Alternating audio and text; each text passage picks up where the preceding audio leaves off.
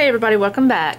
Today I'm going to do with you another type of stitch. This one's going to be called your crumpled griddle stitch.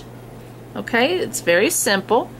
What you want to do is chain in multiples of 2, then do an extra 3 chains added to the base chain. That makes up for your first 3 chains that you're going to skip on your foundation row. So the first thing you want to do is count 3 stitches over, 1, 2, 3, and in this next stitch you want to do a single crochet. Okay, then in the next stitch you want to do a double crochet. Alright, and you're going to repeat that pattern. So to go in the next stitch you want to do a single, insert your crochet hook, grab your yarn, pull through and up, yarn over, pull through both. Okay, then a double. You're going to wrap, insert your hook, pull through, yarn over, pull through 2, yarn over, pull through 2. Okay, so you're just going to repeat your single crochet and then your double crochet.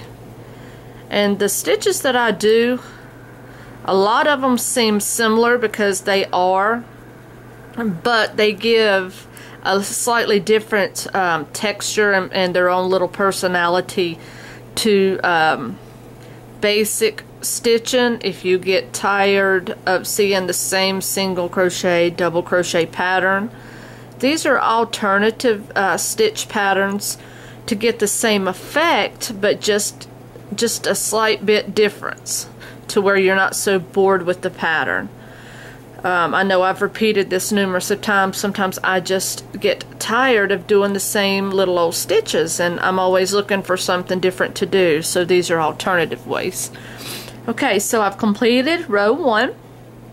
Now row 2, you're going to chain 3. 1, 2, 3, and you're going to turn your work.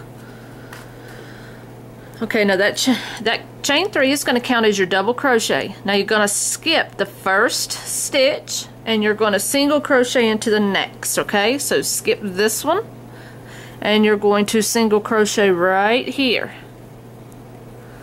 Alright, then you're going to double crochet into the next. So basically you're alternating. Where you double crocheted, you're now going to single crochet. Where you single crocheted, you're now going to double crochet.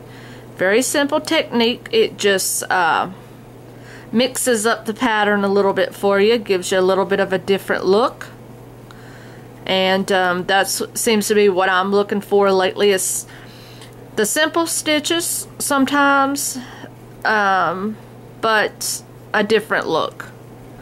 So unless you know what you're really looking for, it's kind of hard to find that really.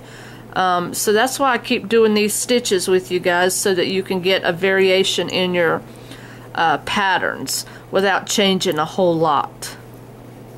So you're just going to complete this all the way to the end of your row,